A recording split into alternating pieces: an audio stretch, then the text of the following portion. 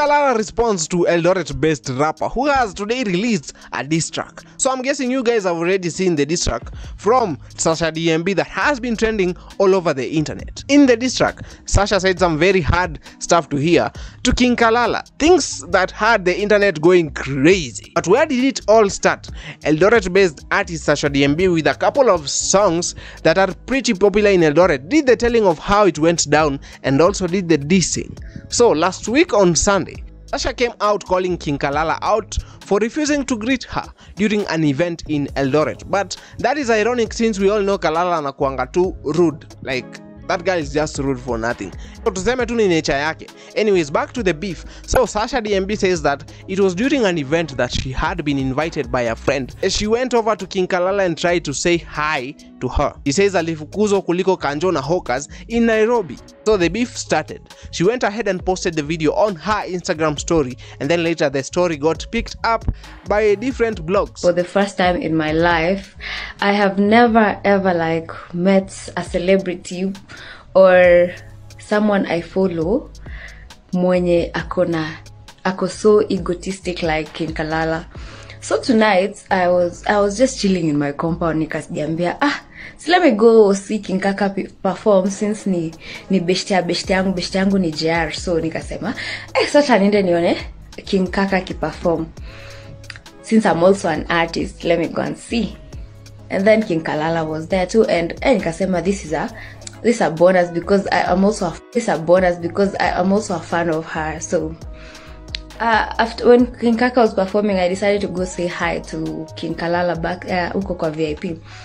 So definitely because they know me wakani allow ningie VIP, so nikaenda kusalimia King Kaka. I just said hi and she was like, "Wewe ni nani? Umenisaidia kwa maisha yangu?" And I was dumbfounded. I was like, "Huh?" Akaniambia, "Fuck off. I don't talk to people like you. I'm a superstar." Guys, hata mimi siku moja ndakuwa superstar, please. Nikajiambia, what? This is someone that I thought I was a fan of. Okay, I was a fan of her. I still am, but after tonight, I don't think so anymore. After the story was posted and Kalala saw it, you would have thought maybe atakuwa sorry or anything. Oh, Kalala was rude.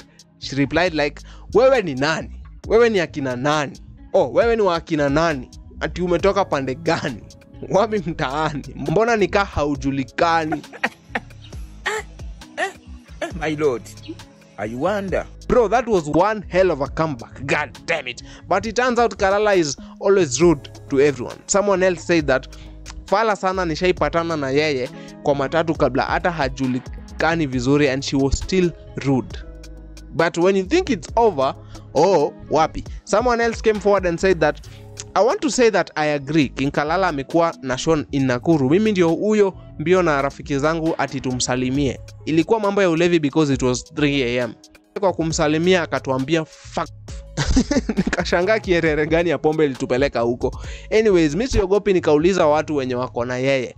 Wakasema ati akonja. That fan hapo ni kama aliongeza chumvi. Uongo sana. Hey, anyways, what we learn from this is that Kalala is always rude and has always been rude. Like it's not rocket science or anything. So all that led to Sasha releasing a diss track. Guessing she decided to ride that wave.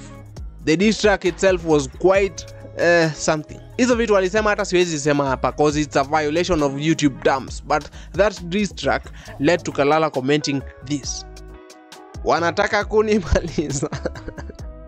Ati wanataka kunimaliza like alikuwa anaimba ile kitu ya Pastor Nganga. Wanapanga kunimaliza. Tena akasema, "Ukiniona tena nisalimie nikatai tena. Get that motivation, drop an album." Hey, Kalala.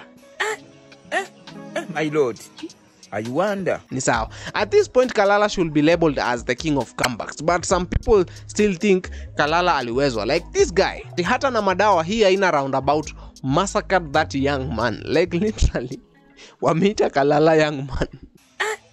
I've been your host, Eli King.